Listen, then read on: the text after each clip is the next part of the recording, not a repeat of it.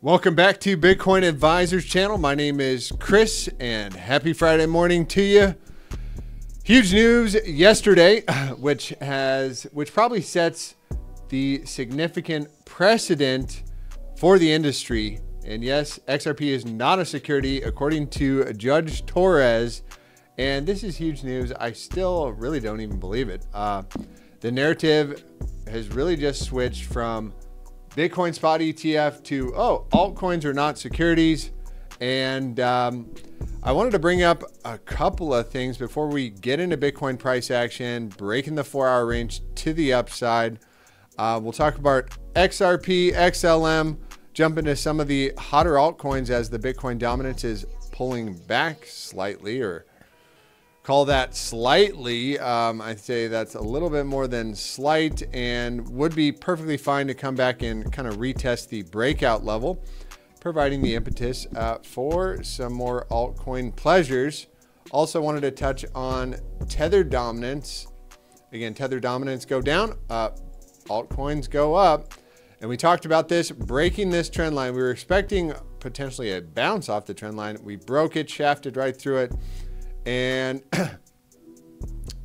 looks like we're heading down to the next level, hitting the 1618 fib on the first pass. So yeah, do we, kind of retest this? Altcoins kind of cool off, which is happening right now, and then bring it on down. And that's the real line in the sand for me, I would say. 6.43% down below there. Very, very likely going to be a massive altcoin party. And we did have one deviation back there. So we're just looking for this to hold. As long as we hold below this trend line, in general, it's going to be bullish for altcoins. Another point for the altcoin bulls out there is going to be the ETH BTC chart. If I can find it here. That is Ethereum priced in Bitcoin. ETH BTC, where did you go? I'm going to bring you up here. Okay, so playing out a bit of a bounce, some hidden bullish divergence. What do we have? Prices making lower lows alongside the RSI, making, putting in a pair of higher lows, and I would say 1-2 drives there. At a minimum, 2 drives get you a shot to the green 55. Sorry, to the 21, 3 drives at the top side of the range. So do we come back down one more time and test it? I'm just trying to see if we can get a third drive in there. And we can. If we go all the way back to this pivot right here, that's going to give you multiple. So 1, 2, 3. And you could be looking for a shot up to this trend line. The last piece of confluence I want to see for the altcoin, really the altcoin party, is breaking this trend line, this pivot, and we're starting to do it right now. So it's first level by level, 64.52, a break above there probably gets you to the trend line. Above the trend line, we're getting to 70.53, and above this area, this is the area we want to clear. And it's going to be party time for Mr. Altcoins. Just imagine this as a green box of peace and prosperity and death and despair. And yeah, above that box, generally going to look good, and almost looks like an inverted head and shoulders for Mr. Ethereum. And we did talk about this a couple of days ago, the breakout target on Ethereum. If I can find that one as well. As you can see, I haven't been trading it as much, but inverted head and shoulders target is now to the upside, and the measure move off of this one is back at that, call it 2300. I also want to bring up the Gaussian channel for Mr. Ethereum here really quick while I get it up. And I'm going to answer a couple of questions. Oh, I added a lot of them. That is bright and pink and beautiful. But any kind of a weekly closure back above the mean band, well, very, very likely going to mean continuations for Mr. Ethereum. Alongside of Bitcoin, the 5-day, do we already got it? Yes, we do. Putting in the higher low. I mean, this is a beautiful, beautiful formation, cup and handle, and the breakout off the ascending triangle for Ethereum could get much, much higher from where we're at today. And I would say, well, this would take us up pretty high, 3,600 for Ethereum off the ascending triangle move. on the 5-day time frame. In general, if Bitcoin stays bullish, I would expect Ethereum to follow suit. Probably packs a little bit more punch as it has done in past prior bull markets. Okay, I'm going to take these off, and I want to bring up a tweet here really quick. And by the way, like and subscribe to the YouTube channel if you haven't already done so.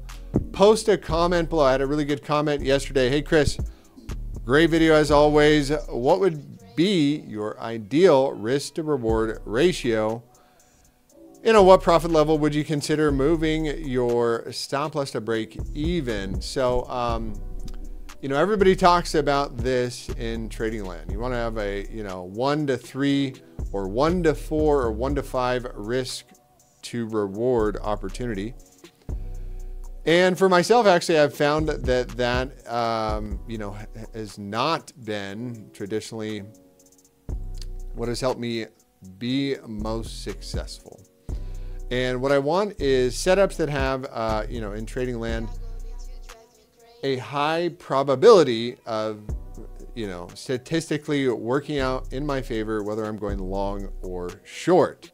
So if I can have a trade setup that gives me a 70% hit rate, meaning 70% of the time, if I see these conditions met, I'm going to have a winning trade. I'd rather take that trade that may not have the perfect risk to reward ratio, but if I win 70% of the time, well, hey, I'm going to be, winning cuts by 1,000 deaths, if you know what I mean. And that's typically how I, prefer to trade. So here's an example. Here's an example, sir, of one of my trade setups that is a brewing right now on the 15-minute time frame for Mr. Ethereum. So here it is. And I don't know what the trade setup on the 15-minute time frame is yielding right now for Ethereum. However, just taking a look at this trend line here. If we do break back above this pivot on the 15-minute time frame, we're going to look good for a pretty decent sized bounce, as we do have a current setup condition. Nope, not quite there yet. So what I'd be looking for is the BBWP to get below 25%, which is going to be this area right here. That's the first condition I would like to see met in order for me to take this silver cross trade setup, which is a cross. Okay, here's an example back here. This is the silver cross when the 21 crosses the green 55, giving us momentum to the upside. You want to buy along the green 55 when BBWP is below 25 percentile.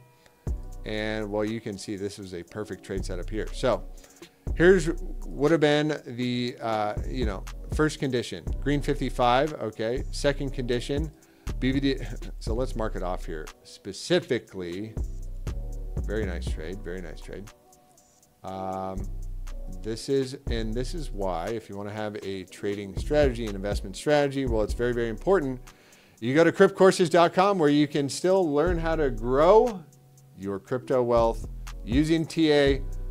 Start out at Bitcoin 101. It is 100% free. Just start out and you will learn the basic technical analysis fundamentals that you need to survive and make highly profitable trades. But back on to the trade strategy and setup. So green 55, BBWP below 20%, way down there. This is even better read.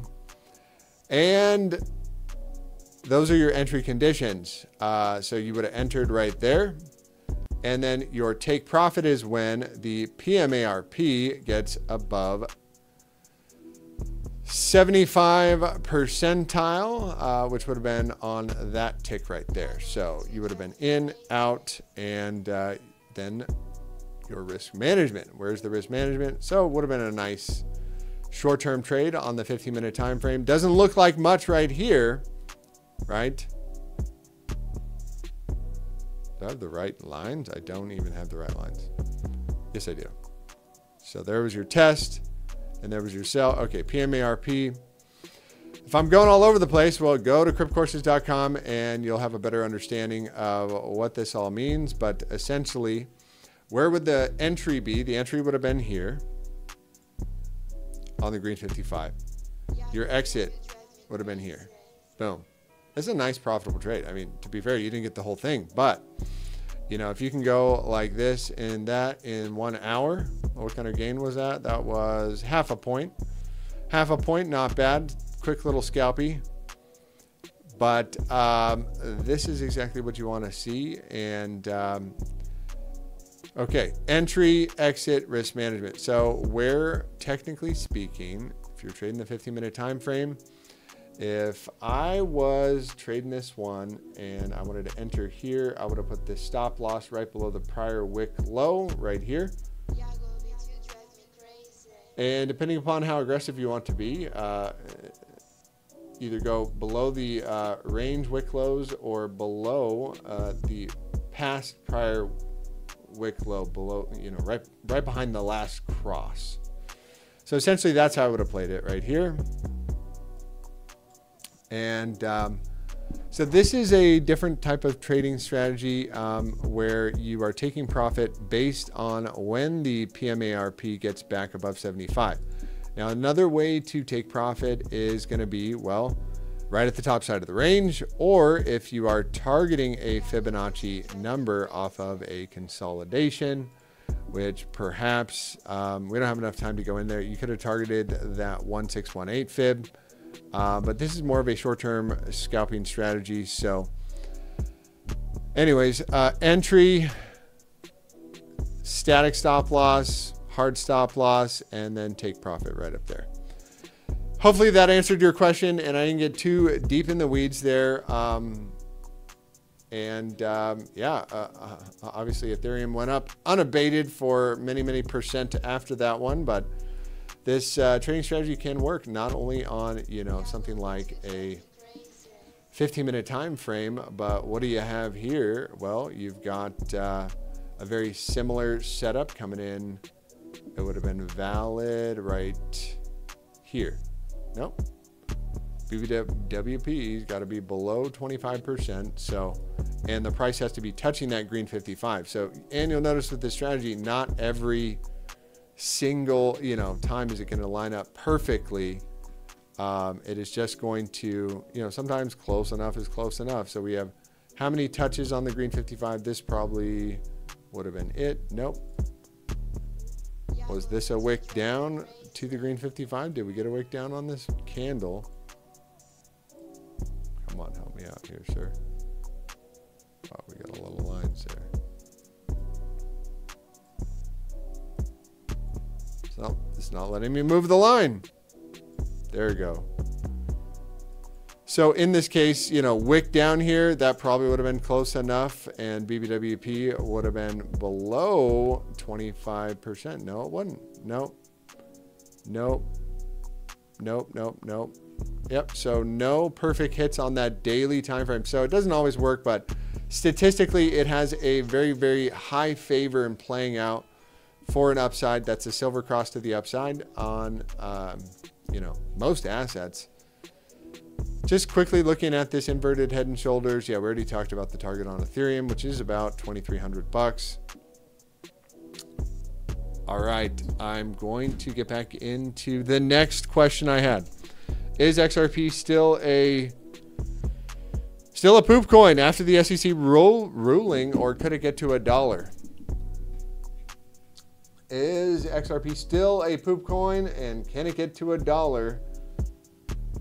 Well, only time will tell on that one, and only time will tell. But I would say that XRP has served her purpose, and what purpose was that? Well, you know, helping us out with the regulatory framework on what's a security and what is not, creating a lot of hype and following in the industry. That's good. Overall, you know, I'm not a, you know, XRP maxi. However, I don't think the government should have unscrupulous control to just wave a magic wand and call things securities that are not securities and tie people in court for hundreds of millions of dollars. I think it was criminal what they did to XRP. I think, yep. So that's my 2 cents there. GMX, again, one that I think is going to be strong long term, still in its infancy stages, is having a bit of a breakout. Something I would consider, after the next pullback, probably going to be a major buying opportunity. Again, silver cross to the upside, and that's on a 4-hour time frame. The higher the time frame, the more powerful, which let's see if we have a current setup right now. Yes, we do. Yes, we do. So how would this one work with a closure already below the range wick low there? I would say this. So you're entered here, which you might get another entry pullback. Risk management. So we're entering, exiting, risk management right below the prior wick. Or technically speaking, the way the highest hit rate is going to work is your static stop loss goes here, but your other stop loss, I think this is the static, this is the hard static stop loss down here at 58. So you risk a lot more, but the hit rate is much better. Something you're gonna have to battle within your own, but most people say, hey, risk 2% to make you want to, risk 0.2% to make, 1.5%. That's a decent risk to reward setup. But to answer your question, let's take a look at XLM, which is breaking down. I do imagine this is a big inefficiency candle, and, could have put in one more bounce, probably does, but then overall, I'm looking for this one down to about 12 cents. To fill out some of the inefficiencies, right? So not everybody's order got filled.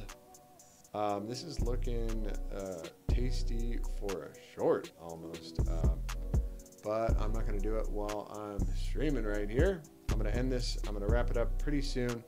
Overall, XLM, the hot ones, Aave still pumping, still maintaining pace there on the daily time frame. Probably gonna run into a little selling pressure off of this $81 zone, which we got up to. Very nice off the head and shoulders. Link pulling back slightly, 1.6%. Phantom had a big day yesterday, pulling back. Solana had a huge day yesterday. And if we can hold this level, as long as we're back, above 25 bucks, call it 25. Going to remain bullish on this one. Yeah, back below this pivot, and the bears are going to have a chance. The weekly position got tagged at 31, so typically you're going to sell off that on the first pass. But notice on the 5-day, we're blasting through it. The 5-day is going to close today on all major time frames. So you could see a potential pullback and then relaunch for Mr. Solana. But it is breaking the longer term weekly trend to the downside. And so did Matic, and a lot of the lawsuit tokens took off yesterday, 30%. Looks like BCH is cooling off a bit, back below this pivot at 246, and big legs down because to fill the inefficiency candles there. Bone and Casper, this has been a limelight here in the land of cryptocurrencies. Surely, strong coin if you're looking at altcoins. And I feel like I didn't even say anything on Bitcoin today. So I guess I'll wrap it up with that. And this little tweet from TED Talks Macro, this is from yesterday. It says, today the SEC got a slap in the face in regard to the ideology that altcoins are unregistered securities. The Fed is, this is where the markets are at. They're struggling. They're close to pivoting from the most aggressive tightening regime in history, and they'll likely need to cut next year. The spot Bitcoin ETF is under consideration in the US, which will potentially open the floodgates for hundreds of billions, even trillions into Bitcoin as an asset class. I don't think anybody really knows what that means. People are still in the bid mode over here. I think many investors are still sidelined. Bear market PTSD. not necessarily. I think most people still just aren't even aware. Most people don't even know about the SEC lawsuit yet. And that is my kind of general opinion right now, is the FOMO has not kicked in yet. Retail FOMO probably doesn't kick in till next weekend or over the weekend. So short-term pullback, and consolidation over the weekend, probably continuation going into next week. Remember, usually not a lot happens over the weekend. Don't quote me on that one, but typically the professional traders are going home for the weekend to enjoy their times with their family. This might be the time, though, to put in some overtime. What do you guys think? Let me know in the comments below if you guys have a question.